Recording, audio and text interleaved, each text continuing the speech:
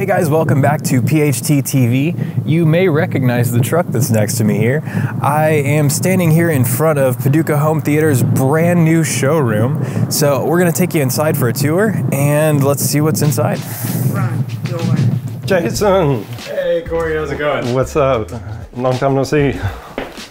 Been forever, it seems. Oh, of course, of course. So you want me to show you around? Yeah, let's see what you got to offer. All right, I'm gonna show you and everybody else what's up, but hey, we just got this place.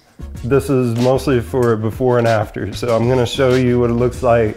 We've barely had this a month. We've just been moving as hard as we can. Plus, hey, you and Trey just wrecked the place. So you don't lie about it. So anyways, this is the main room. Everybody calls that the Beetlejuice fireplace. So we thought it was pretty. Plus it's a huge room. This is like 23 foot wide. So just having the width of getting those, the big clip speakers in there was a huge plus. This was actually originally an art gallery. So there was a guy named Louis Lavera and another guy, I forget which one is which, but basically they were artists that were drawn in from the lower town. They give like tax incentives and stuff. They were trying to build this whole 2-block area up into the art mecca of the Midwest. So they were part of that. That's supposed to be like $13,000 painting. He's done work that's sitting in the Rockefeller Center in New York, but so yeah, I hope that painting doesn't go away. But this is the reference room. We're about to put a display up on the wall. Thinking about getting that Epson 100-inch TV with the it's got the little 4K projector you put right up against the wall. But yeah, like I said, this is a whole work in progress. And of course, you'll probably see the guitars laying on the floor.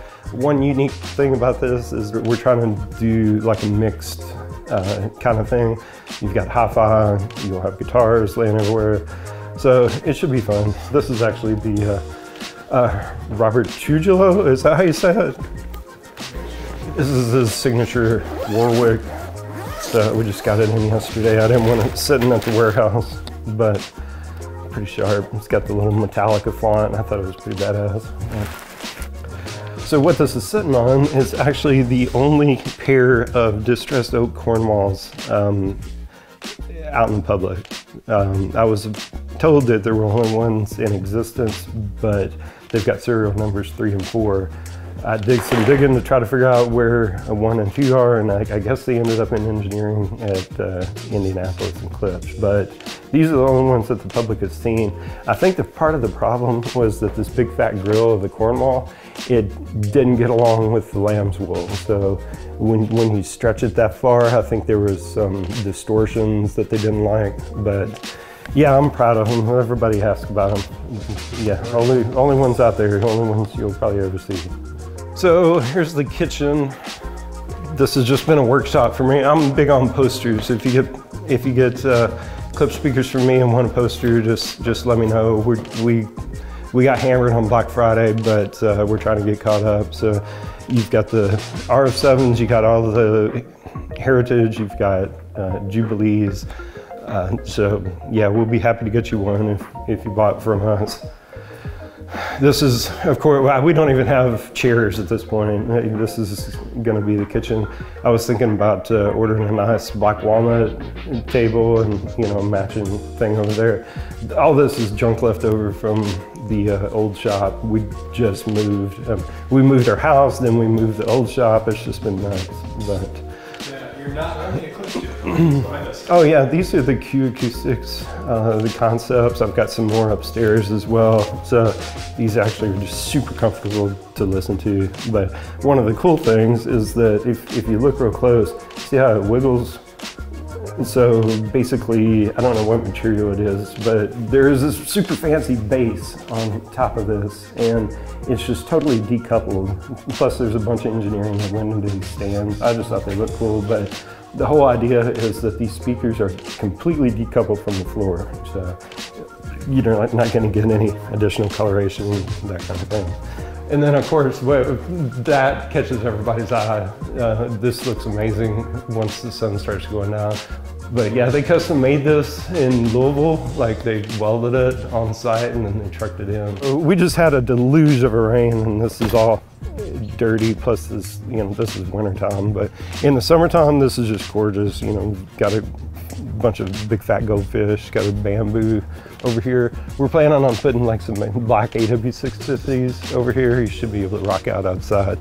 But one of our biggest goals is, this is actually a destination.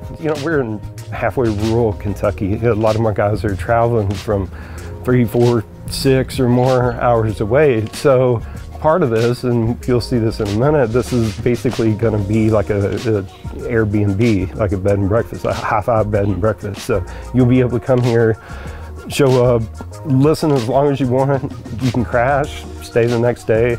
So we haven't quite figured out, the pricing structure. Most likely we'll do something like, well, it's $250 a night, but if you get heritage speakers from us, we'll waive it. So everybody seems to be pretty excited about that. In a home environment as opposed to hearing them in a store, because hearing in a store is completely different.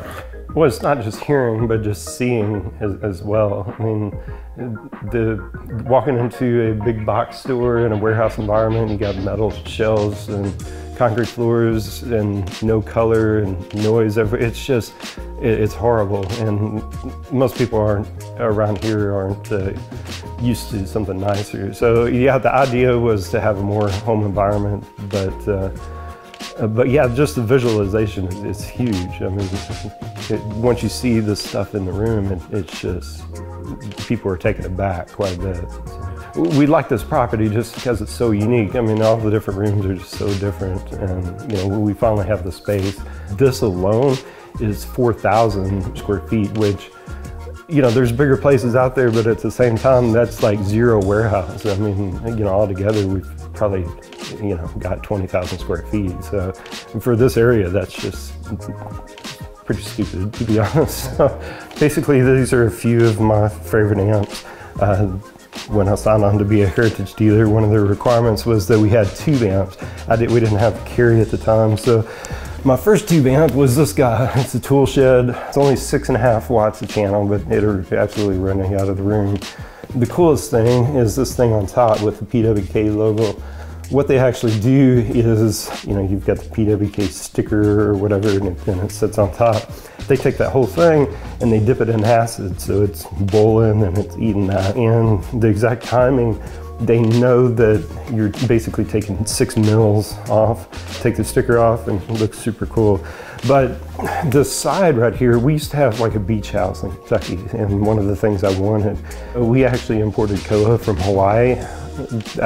Koa is like on an endangered species list, and I don't know all the rules, but all I know is these two sides alone, just the raw chunk of wood was about 220 bucks. So yeah, koa's not cheap. So. It looks gorgeous. So of course that's the EAT C major turntable, and of course I need to clean all this stuff up, but those are super popular. This is the Cory SLI 80HS. Klipsch actually had an active hand in voicing these, but they also manufacture these sides. So I think this is it may be cherry, I think it's the walnut one.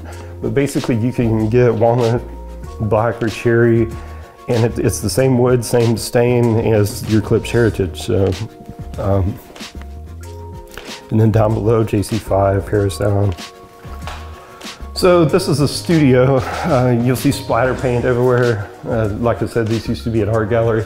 This is actually their workshop. So I mean, it's all over the floor, all over the walls.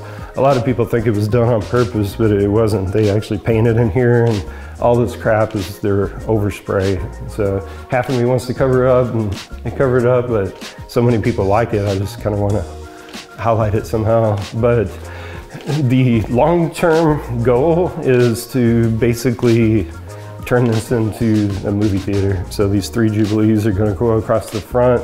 There's actually a broom closet here in the back. And what we're going to do is basically cut a hole in that wall. Projector's going to fire through, so we got no projector noise.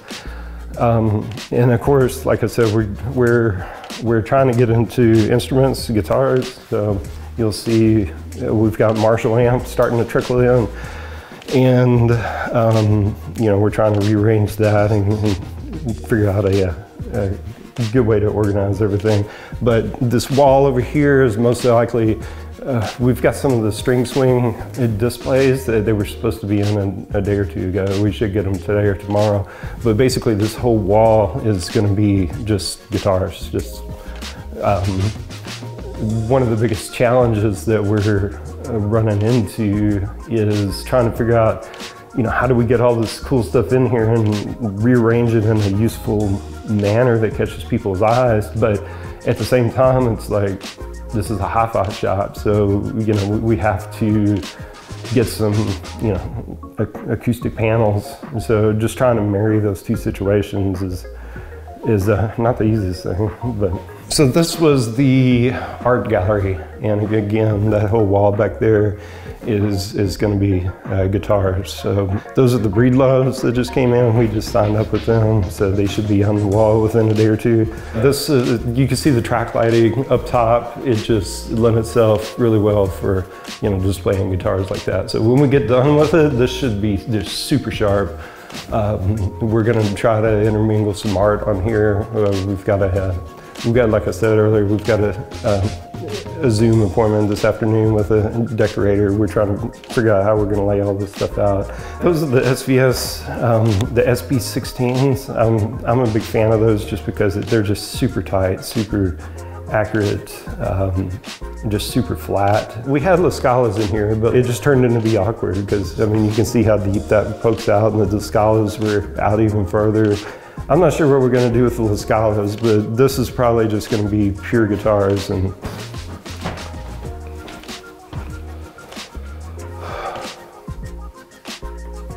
so this is the upstairs media room. I'm not a huge fan of, what is this, baby poop green? Is that what you call it? Yeah, pretty much. I'm not sure why they painted this color. It's kind of cool, but I don't know. But yeah, eventually this is going to be the SVS room. So you're basically going to have full SVS surrounds.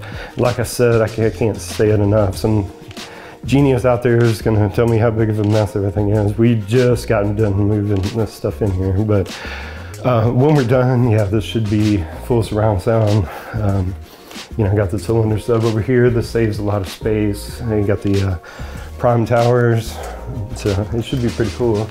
And of course, I'm obliged to say this is where the magic happens, right? So. This is where Cribs are. So, yeah, this is the bedroom. We got speakers just everywhere. So this is these are the Q towers, and surprisingly, I really like them. They just got a real warm sound. You can turn Rob Zombie on and crank it to 11 and just listen to it for hours. It's super comfortable. So, if you come visit us, if you want to crash, this is where you would be. And of course, you got a super, look at this bathroom, just super pimp. This is the best room in there.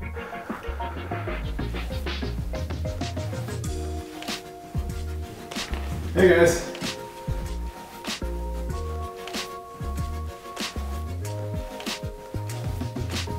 I know Trey and I have been destroying your house for the last your showroom for the last couple of days. We have made a mess, but that's about it for us. You gonna kick us out now? I guess I'll have to. So, anyways, yeah. Hopefully, we can do another one of these in a few months once I figure out how to organize everything.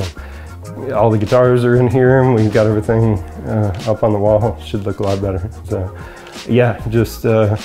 Yeah, subscribe, like and subscribe, and follow us, and hopefully we'll do a follow-up video in a few months, and we'll see what gets transformed.